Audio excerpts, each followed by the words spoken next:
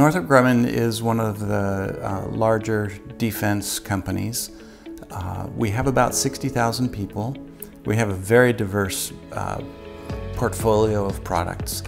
So the group that I'm with works on defense programs.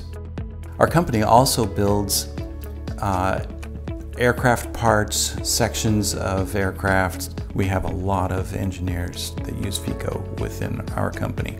We find that our engineers make much better engineers and much more capable engineers given tools to use that really help them to understand and to see how performance is going to be. Some of the products that I've designed were done using Feko. The Feko product gave me the ability to look at currents that are flowing on this particular antenna.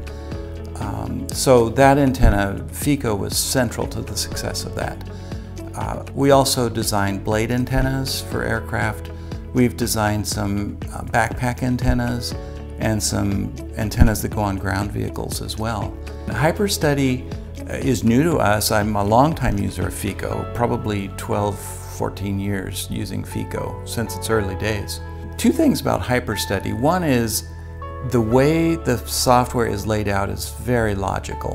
The other thing is that when you do get stuck, the help people are they're right there on the phone, they're right there on email.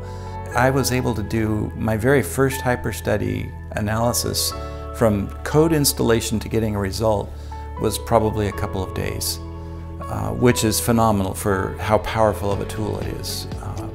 So I think the software is very well written, it's very organized, the interface is very good, and the help people are just superlative.